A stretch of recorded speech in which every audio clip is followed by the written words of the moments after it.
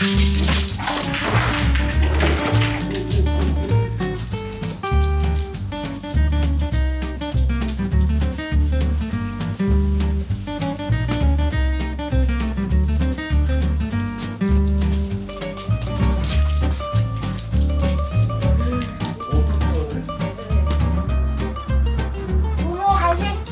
먹자, 모모.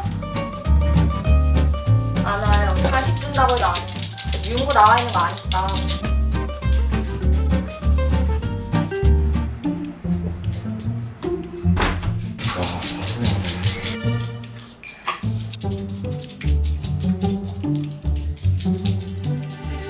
아니야. 귀여워. 냅다 나갔다. 네? 어머.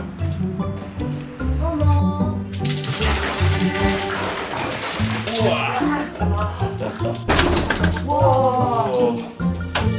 항상 윤구밥만 쳐다보고 조금이라도 이렇게 낌새가 보이면 도망갈 태세를 딱 하고 있는 거예요.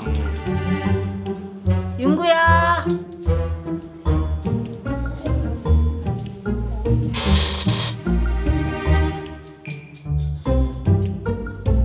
얘도 포기하고 그냥 집에 나갑니다.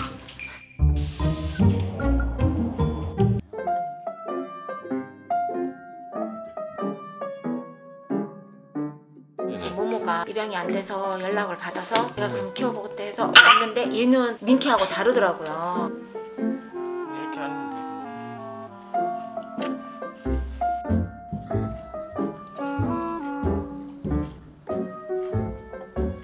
얘가 다가오든 안 다가오든 그냥 꾸준히 얘한테 잘해줬더니 이제 경계를 풀더라고요. 강아지들이 겁이 많으니까 관심이 독이라고도 생각했어요. 그러니까 이제 저는 아예 안 만지는 편이 조금 만지고 싶어도 안 만지게 되더라고요, 저도.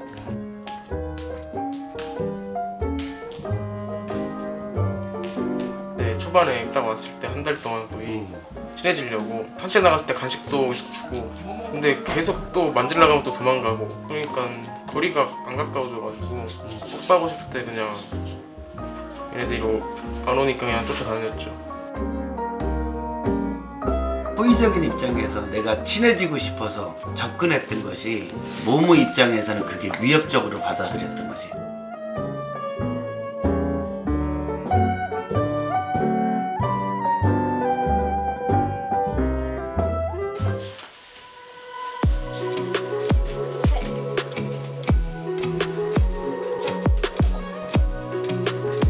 옳지. 거기서 간식 하나 주세요. 또 내려오세요.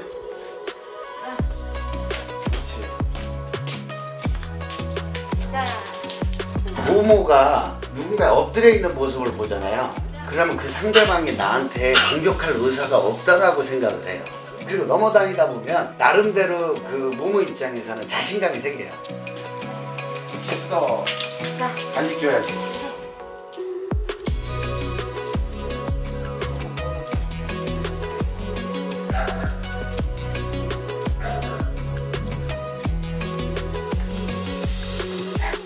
얼마 만에 간식 주는 거야? 이렇게?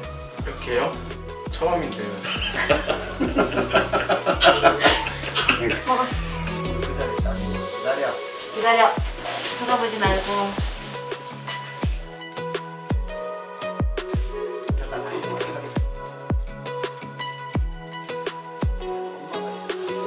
기다려. 윤구야 다시 갔다 와.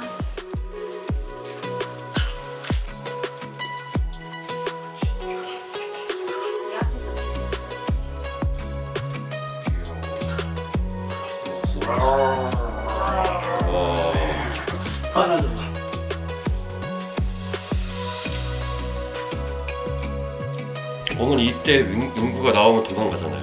네.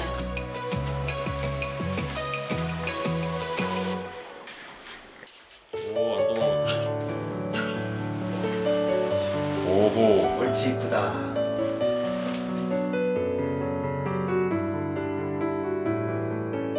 지금 많이 관계가 좋아졌거든요.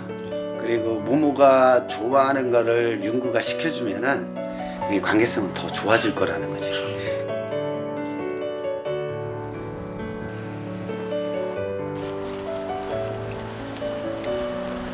아유, 좋아. 진짜 신기해. 신기해? 네, 그냥 신기해. 안 될 줄 알았는데 너무 심해가지고.